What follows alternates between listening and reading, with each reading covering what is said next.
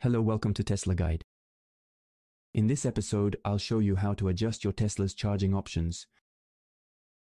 To start, as always, you have a small car on the lower left corner of the screen, which allows you to access all the vehicle settings as you see here.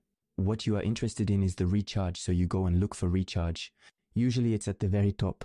You see my vehicle has 49% charge currently, and then this is what is displayed here in green. And you see you have a slider where you can set the recharge limit.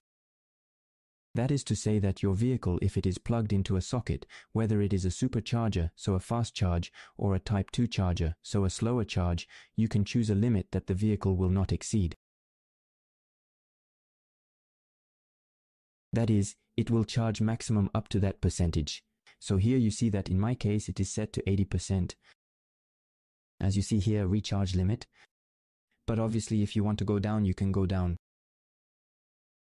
And then above all, what will be interesting is during trips, for example, and as it's displayed here, we might want to take a road trip to have more autonomy from the start. And so there actually occasionally I can increase up to 100% or in any case more than 80%. I'm making a little reminder for people who are watching and who are in an electric vehicle. It's always good to avoid recharging your car to 100% because it's for the condition of the battery. You really have to keep it for long trips.